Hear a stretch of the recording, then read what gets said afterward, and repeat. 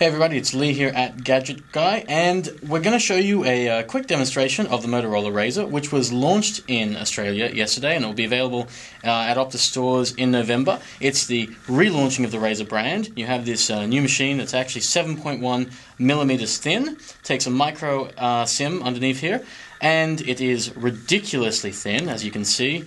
Bit of a bump around here. 7.1 millimeters turns a bit larger around the 8 megapixel camera, which also shoots 1080p.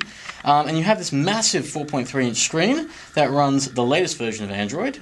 We call it 2.3.5 or Gingerbread.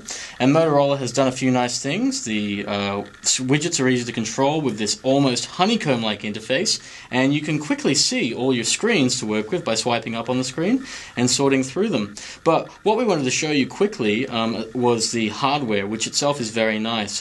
Gorilla Glass on the outside for scratch resistance, Kevlar fiber, which itself is used in bulletproof vests and is 5 times stronger than steel construction, and that's helped to keep it thin. But the water-resistant coating, which we shot yesterday at the launch of the RAZR, which you can see in this video, what happens with this nano-resistant coating is when you drop water on it, it actually repels the water, as you can see on this nano-coated tissue.